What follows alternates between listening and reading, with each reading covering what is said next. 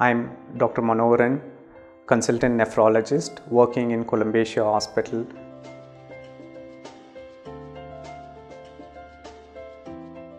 There are many drugs which is available even over the counter, which is easily available in India, which everybody buys from the pharmacy, and that can cause kidney damage because most of the drugs which are excreted through kidneys. So hence kidney is a very important organ which has to be preserved. I think we have to avoid toxins.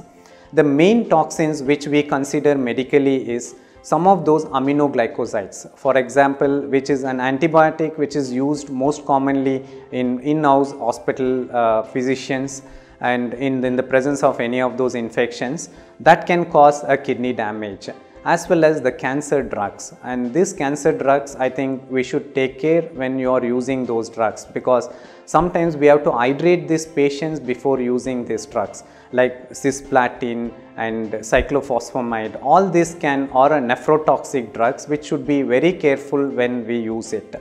And other drugs which we use commonly is cyclosporine and tacrolimus in renal transplant patients or some other nephrotic syndromes.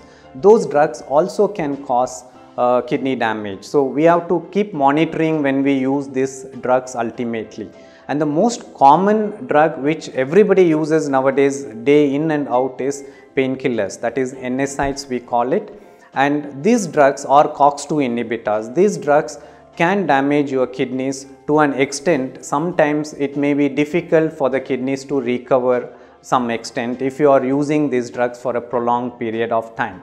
And also antifungals like amphotericin and some of the other antibiotics like colistin can cause kidney damage. So hence you should be very careful in using these drugs, and as well as take a precautions, or even if you have a pre-existing kidney disease, definitely ask the kidney doctor whether these drugs can be used on you.